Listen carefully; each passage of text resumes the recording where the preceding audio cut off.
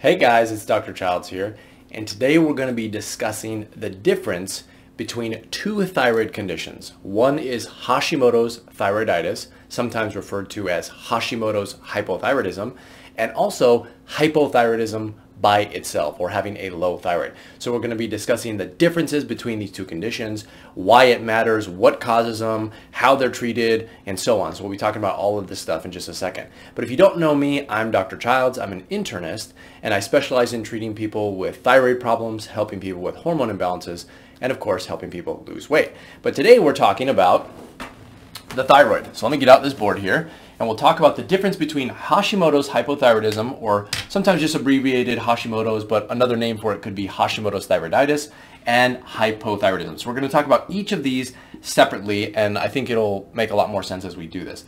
So first of all, what is hypothyroidism? So if we break down the word, hypo meaning low and thyroid meaning, of course, your thyroid. So what the name is basically telling you is that this condition is a condition defined by a state of having not enough thyroid function or hormone in your body. So low thyroid, sluggish thyroid, hypothyroidism, hypothyroid, these are all words for the exact same condition. And it means that you do not have enough thyroid hormone in your body.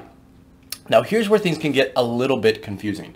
So people who have low thyroid are diagnosed by a TSH or a lab test, which is called the TSH, and usually, not always, but usually a high TSH means that your thyroid is low. So you can see how that's confusing, right? A high TSH means that your thyroid is low. So don't let that confuse you. The TSH is less important than understanding that hypothyroidism means that there's simply not enough thyroid hormone in your body. Now, of course, the thyroid hormones we care about are T3 and T4, and of course, you can test for these using simple blood tests. So you can actually check to see if your thyroid is low by looking at the free thyroid hormones or by looking at the TSH. And these are lab tests that you can, stick a needle in your blood, take it out, and look at it through the lab, and they'll tell you if your thyroid is low. Now, this condition is not the same as hypothyroid or Hashimoto's, but let me tell you this before we get into the Hashimoto's aspect of it. Hashimoto's usually results in hypothyroidism, but not all cases of hypothyroidism are caused by Hashimoto's. Okay, so hopefully that makes a little bit sense, or some sense as a primer, but I think it'll make more sense once I talk about Hashimoto's by itself. So coming back to hypothyroidism, again, it's any condition in which there is not enough thyroid hormone in your body. If your cells do not get enough if they do not get enough thyroid hormone, you will experience certain symptoms. And these are the symptoms you're probably all aware of.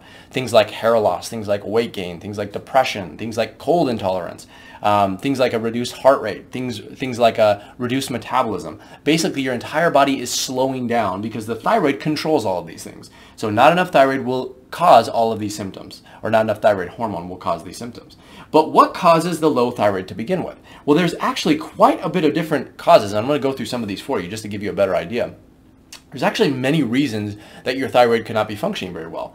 For instance, there's a connection between your brain and your thyroid gland. So in order for thyroid hormone to be produced and pumped through your body, your brain must talk to your thyroid gland itself, and then the thyroid gland must produce that thyroid hormone, and then the thyroid hormone goes through the body and interacts with your cells, and that's how you feel better. So anywhere along that system, from basically there's two parts of your brain, then into your thyroid gland, and then into your cells, something can go wrong at each step. So there's lots of different places where there can be issues along with that. So I've included here the topic of HPT, which stands for hypothalamic pituitary thyroid axis. Now, don't let that confuse you. Basically, what I'm saying is there are two aspects in your brain that could cause issues, and also the thyroid gland itself can cause issues. Now, usually in Hashimoto's, the reason that people with Hashimoto's have low thyroid function, or they have hypothyroidism, is because the body damages its own thyroid gland. If the gland is damaged, it can't produce thyroid hormone. But again, we'll talk about that in just a second. So problems in your brain can cause low thyroid. Problems in the thyroid gland itself, like we mentioned with Hashimoto's, can cause it as well. So guess what happens if you damage your gland? I mean, literally, if you were to have some sort of trauma to the gland itself or damaged it, I mean, generally this is uncommon, but it can happen. I mean, imagine just I don't know, getting hit in the neck really hard right on top of your thyroid gland. If you damage that gland, it's not going to be able to work. Therefore, you're not going to have enough thyroid hormone in your body. Therefore, you're going to be in a hypothyroid state or low thyroid function.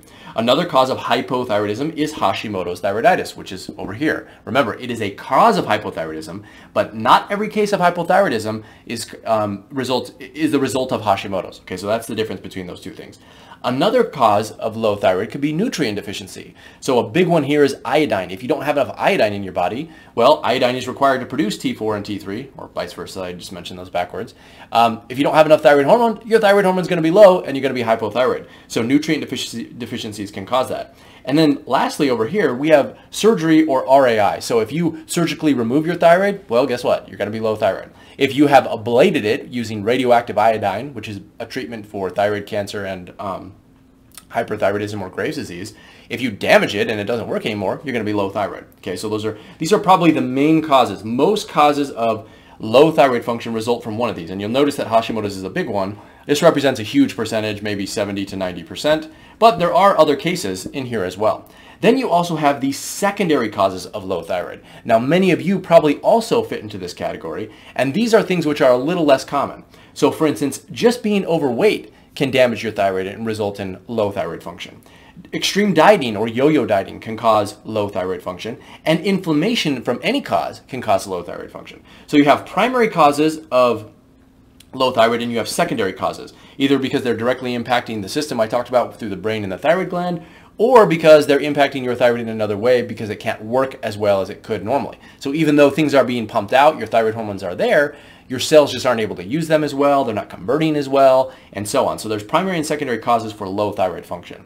And it matters because the treatment, which is what I have down here, TX, it changes for each of these, right? We're going to talk about Hashimoto's, but the treatment for Hashimoto's is not the same thing as having a treatment for, the treatment for iodine deficiency causing low thyroid.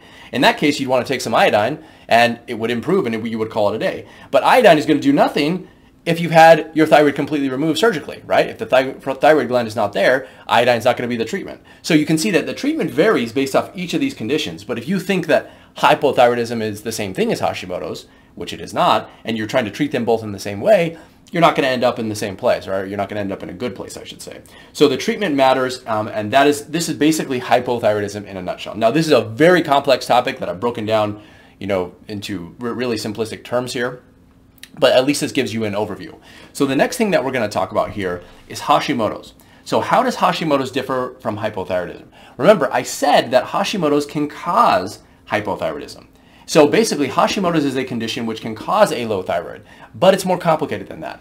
So Hashimoto's arises because it is an autoimmune disease. It is your own body attacking your thyroid gland. Now, eventually, over time, if you don't do anything about it, your body will destroy that thyroid gland and it will be non-functional.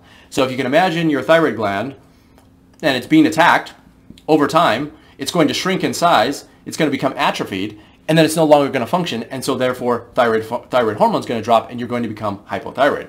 But that doesn't happen right away, and it usually takes a prolonged course, takes a long time to get there. So this is where things can get a little bit confusing, because Hashimoto's can do three things. It can make your thyroid function completely normal, it can make your thyroid function low, and it can make your thyroid function high. Now generally, over time, it will always end up causing low thyroid function. But some people in the beginning have completely normal thyroid function. Some people in the beginning alternate between low and high, and they can go back and forth, low, high, normal, low, low, normal, high. They can kind of do that in a roller coaster, right, if you can imagine that. And so people get really confused. They're like, what am I? Is my thyroid low? Is it high? And sometimes if they don't know they have Hashimoto's, they're just really confused at the whole picture. So Hashimoto's can cause low thyroid. It doesn't always, but it usually ends up in causing low thyroid permanently if it's left unchecked. So that's what it is. It's an autoimmune disease. So right here, autoimmune disease. Anyway, that works. So autoimmune disease. Now, the causes of this autoimmune disease are completely different than hypothyroidism. So anything that causes problems or damage to the immune system is generally what will cause or result in the autoimmune aspect of Hashimoto's. So these causes are completely different than the causes of low thyroid function. So one of the more common ones would be infection, usually viral infection from something called Epstein-Barr virus. So an infection can actually trigger Hashimoto's and cause this process and cause these problems. Gut issues as well. So leaky gut can cause problems with your immune system, which can trigger Hashimoto's thyroiditis. And that is another very frequent or common cause of Hashimoto's. Sometimes it's just genetic. Sometimes it's just bad luck. If you have a history in your family of people who have had Hashimoto's or thyroid problems, you know, every single woman or whatever in your family dating back several generations, and they've all had thyroid problems, there's a good chance you will. It doesn't guarantee it, but there's just a much higher likelihood that it will also happen in you. So genetics plays a role here as well. And I would say one of the bigger ones is also stress. So stress from any cause as well. Stress, like I said, well, actually, I don't think I mentioned stress here, but stress can impact your HPT axis, which can cause low thyroid. And stress can also impact your immune system, which can trigger Hashimoto. So stress there's some overlap between both of these conditions here, but stress is another big one. In fact, I see a lot of women, but I'd say it probably happens in men too. I just don't hear a lot of different cases in men. But I see a lot of women who have had Hashimoto's triggered from things like deaths in their family or divorces or things like that. So events that are incredibly stressful in your life can trigger this whole process and cause Hashimoto's, which can cause hypothyroidism and so on. And again, it's different because the treatment is different for Hashimoto's than it is for hypothyroidism. But if you ask the wrong people, or if you go to your doctor, they might think that both of these conditions are the same. They might say, well, if you have Hashimoto's, they know this, doctors by the way know this, that it will eventually cause low thyroid. So they'll treat you as if you are hypothyroid, and they may never even mention that you have Hashimoto's.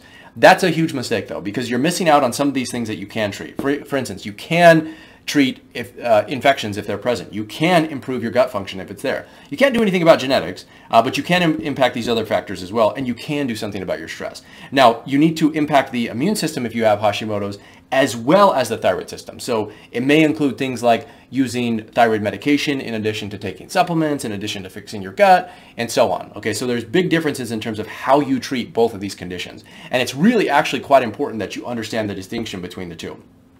You can easily diagnose Hashimoto's thyroiditis. Well, I shouldn't say easily, but probably the best way to diagnose Hashimoto's is with blood tests which check for thyroid antibodies. So thyroid globulin antibody and TPO antibody would be the best way to check for Hashimoto's thyroiditis. In almost all cases, not all, but at least 80+% of cases, these are positive in your bloodstream. So if you check them, so whenever you get your thyroid checked, if you haven't already, make sure you get these antibodies checked for. Because there's a lot of you listening to this right now who have been told they have hypothyroidism, who really have Hashimoto's, but they've never actually been tested for that. So you must make sure that you're getting checked for that. And you'd be surprised at the amount of people who aren't actually being tested for that. So this is a big, sort of a 35,000 foot view of these two conditions. We could talk for hours about each one individually, but we won't for now. I want to give you that bird's eye view of what's going on here. And this is the difference between hypothyroidism and Hashimoto's. Remember, hypothyroidism means low thyroid function, which can be caused by many different things, including Hashimoto's as a cause of low thyroid.